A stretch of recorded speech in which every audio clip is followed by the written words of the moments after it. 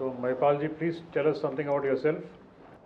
Uh, Sir, I am Mahipal Singh Gurjar from Gwalior, Madhya Pradesh. I have done my schooling in Gwalior itself.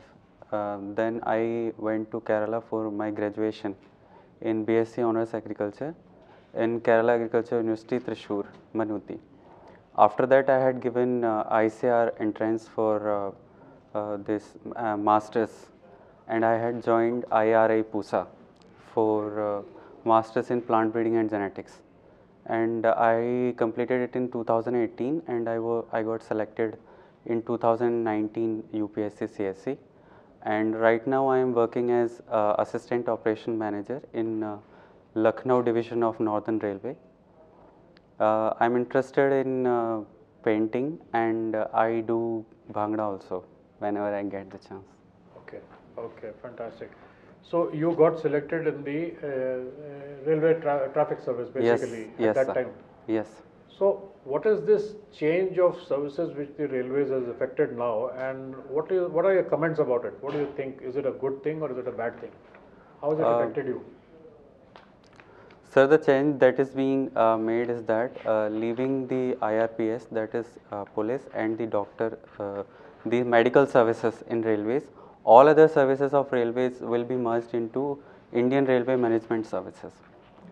And coming to the its effect on the organization, sir, the main objective of this said reform is to tackle the issue of departmentalism in railways. And as far as I am my own career is concerned, sir, I think that if that reform comes to fruition, and it has already the intent has already been given. So if that thing comes into picture, then I think I'll be getting more diverse area to work. Okay, so Sir. why is the IRPS not included in this? So that is something which is being decided by the ministry. So I'm not much What are aware the of. reasons you don't know? No, sir, I'm not aware of. So you are a generalist. You have entered the Indian Railway Traffic Service as a generalist. But there are mechanical engineers, there are electrical engineers, there are people from the SCRA. How do you think they will merge together, and who will do the mechanical engineering job? Who will do the civil engineering job? How will it work? Basically, at the beginning, how will it work? I can understand that once you reach the top, it's fine. Yes, sir. You are a general manager. Sir, actually, at the present situation, the scenario is not full clear. That is how they are going to divide the people who will be recruited. So, as far as we are concerned, we know that the services is being merged, but then the other things like how the training will be done, how these people will be given different different roles in within the organization, that is still not clear, sir. So, sir, I am unable to comment on that. What about recruitment? Engineers are being recruited through the UPSC Engineering Services exam. People are coming in from the SCRA. You are coming through the UPSC Civil Services exam. How will the recruitment continue like this? Sir, engineering for railways, that engineering services will be merged into Indian Railway Management Services. And now they have decided the streams also, these streams who can apply for Indian Railway Management Services. And it primarily consists of engineers and then people from commerce background. So, the idea behind this reform is that the thinking in the higher echelons is this, that they are taking railway more of as a technical organization, and the thinking is this, that ki technical people can be trained in administration roles, and that will give us dual benefit of their technical knowledge as well as being trained into administration. They will be able to take care of other jobs also. Technical people are, in any case, they get, as they keep on rising in seniority, they keep on getting administrative experience, and they are trained in administrative roles. They are getting mechanical, all the engineering services people are being posted as DRN, and then so they learn administration. Sir. So how can they train do it by just merging the services together? Sir, again, those nitty-gritties are still not clear, so I am unable to comment on that part. What are the views in the railway officers? Sir, there are different views in railways officers. The majority of officers are supporting the reform, but there are certain officers who take it as who are pitching for increasing the qualification of people who can apply for IRMS. Officers are supporting IRMS. The only thing that they are pitching for is that we should increase the qualifications that have been already decided. Because, for example, at present they are considering only engineers and people with commerce background. So those railway traffic officers are of the view that this area should be widened of recruiting people. Okay, Sir. thank you. All right. Mahipal, that's your name, yeah? Yes, ma'am. Okay. So Mahipal, tell me, let's take you to another aspect of railways, yeah? Yes, ma'am. The historical side of it, right? Sure, ma'am. When were the railways introduced in India? Ma'am, it was introduced at the time of Lord Dalhousie, and he is known as the father of Indian Railways. Okay, so tell me, did railway play a role in the history of modern India and in the freedom movement, and if so, how? Yes, ma'am, sure. There were two aspects how the historians have looked at the railways. The first thing is that the introduction of railways as such was something which led to the development of theory of this economic drain theory, because the layout of railways was not to increase the integrity, though it was the we can say that the additional benefit that Indians have reaped from railways, but that layout of railways made the Indian leaders aware of the intentions of Britishers. And the other thing that we have very creatively used railways is that the leaders used railways to reach out to every nook and corner of this country. So railways in a way gave them big opportunity to reach out. For example, a leader from North India can go to South India and interact with people, and that also increased the movement of people within the nation. So that led to the socio-economic integration of the whole nation, and that is how it played a role in the So economy. you can say it led to unification in a way? Yes, ma'am, sure. Okay, all right, okay. Okay, the railways also has some, very high-end, luxury Yes, ma'am. tourist attractions. Yes, ma'am. What are these? First, that we have these luxury trains in itself. These are, for example, Maharaja train, which is owned by Rajasthan Tourism Department along with Indian Railways. And besides this, we have, uh, ma'am, you were asking about luxury trains. Besides this, we have these specific routes on which we run those trains, which are meant for tourists only. For example, we run our train in Karnataka with open dome. That is to reap the benefits of natural beauty that we are endowed with, and at the same time increase the economic benefits of railways by attracting more foreigners, Okay, tourists. all right. Okay, Yes. where is Maharaja ranked in the world? What is the ranking? I am not aware of that, ma'am. I never. It has a very solid ranking, and it keeps varying in the first 5. Sometimes it's at the top also. So please read up. Sure. Now there's a similar going from railways to inland waterways, right? Something has been introduced by way of a river cruise. Are you aware of it? Yes, ma'am. This Ganga cruise has been So introduced. from where to where? It is from Varanasi to uh, some point in northeast. I am forgetting. Dibrugarh. Dibrugarh. Yes, sir. So okay, all right. Are there any concerns regarding the river cruise? Anything related to environment or river life? Yes, ma'am. There are many concerns, not only related to river cruise, but also related to the waterway that we are developing.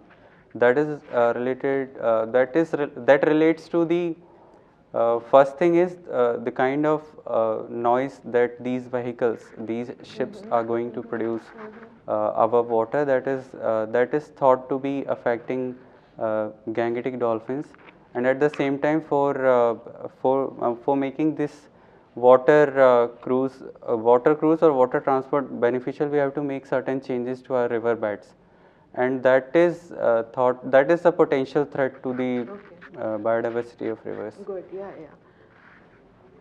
All right, just one quick question. You heard of the Jan Vishwas bill?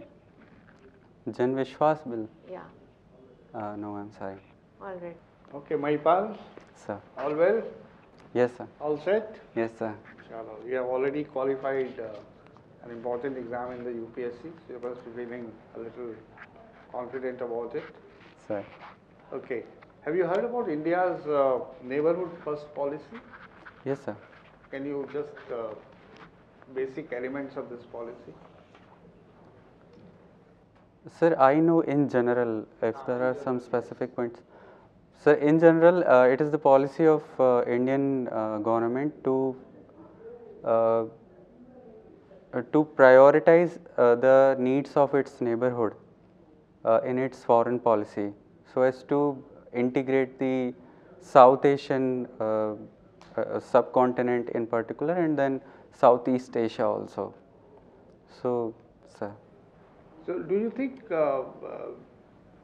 how would you rate it in terms of failure or success of the neighborhood first policy?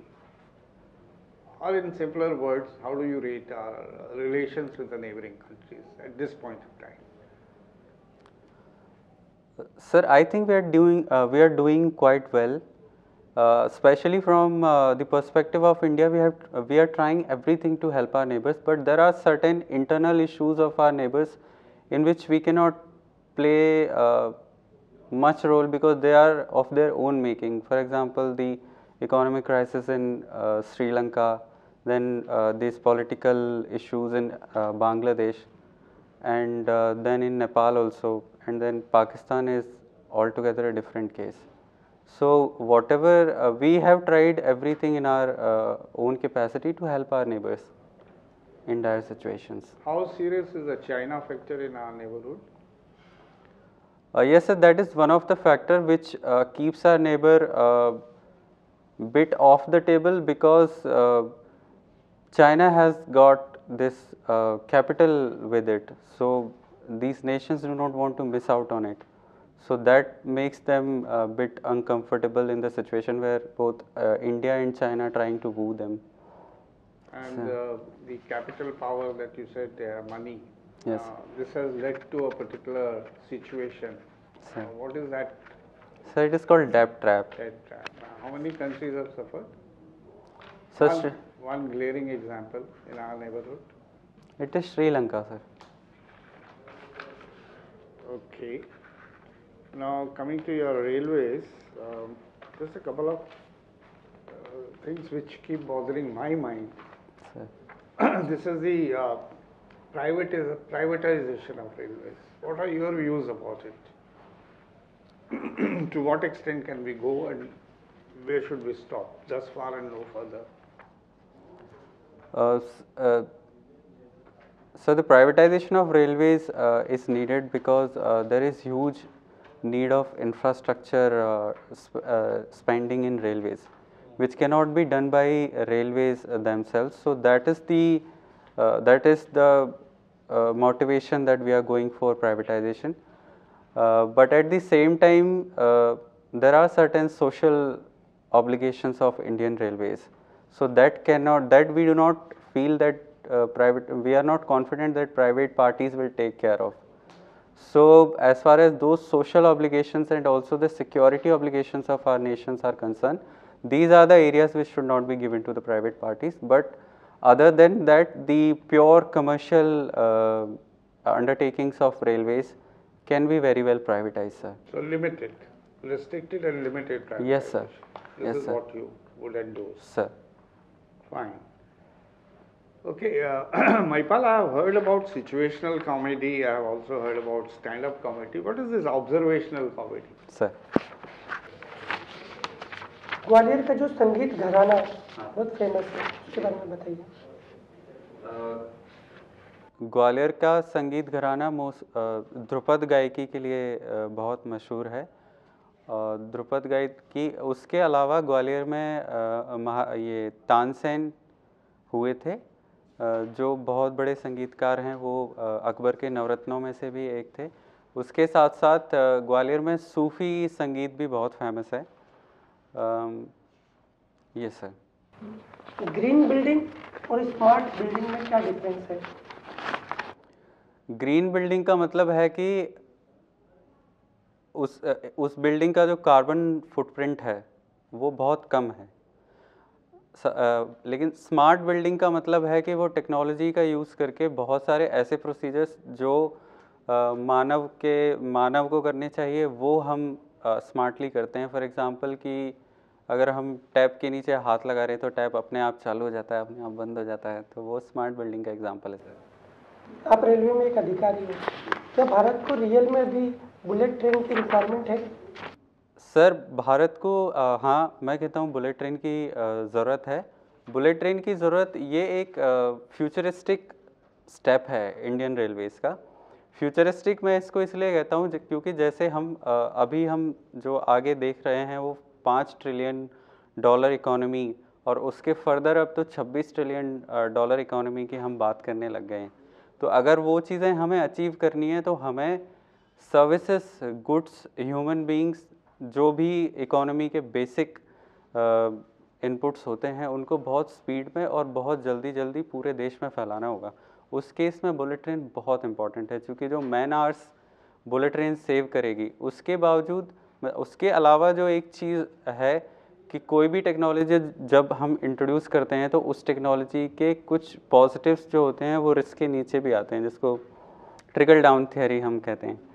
तो अगर bullet train हम लाते हैं तो ऐसी कई सारी technologies Bharat में आएंगी जो इसकी जो कन्वेंशनल रेलवेज़ है उसको भी इम्प्रूव करेंगी sir. For example signalling system, track की जो गुणवत्ता होती हैं वो, तो ये सारी जो टेक्नोलॉजीज़ हैं ये हमारी कन्वेंशनल रेलवेज़ को भी हेल्प करेंगी।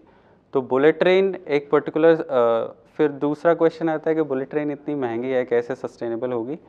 तो सर पहले हम इंट्रोड्यूस करेंगे धीरे धीरे, और कोई भी अगर इकोनॉमिक मार्केट में आता है तो वो हवा में प्राइस डिसाइड नहीं करता है। They always see this demand and supply theory. So if they'll decide the prices accordingly, and it will be available to all the sections of society, and indirectly it will improve the Indian Railways also, so it will help in that way also. Thank you sir.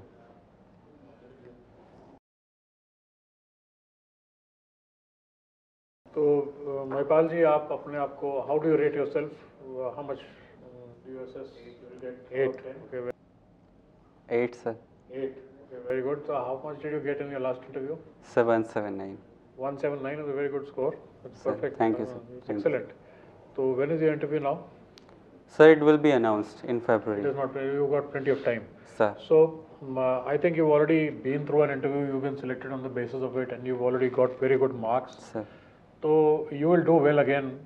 You are sir. perfectly all right. The only thing is you can put a little more energy, Sir. in your reply when you're replying. Sir. And I would suggest that. And you can also, keep looking at other board members when you are answering a particular member. So you can keep everybody engaged in the board. You will score much more, because they'll all be combining together to give you marks. Sir. For your assessment. I think you'll do fairly well. Thank you, sir. Thank you very much. So Mahipal, I think you're quite coherent and very lucid and articulate in the way you frame your replies, and any off the cuff questions also you address them quite nicely. And so we didn't ask you a lot of things about the budget and Kerala, and I was seeing face painting. So just on art itself there can be so many cubist movement and this and that. So again Kerala, Kathakali, jo face painting hai, somebody can really take you far ahead on that.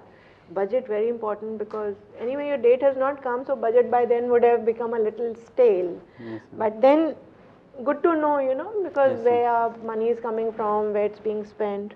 So Chenab Bridge, I thought, you know, somebody will ask you, but nobody did.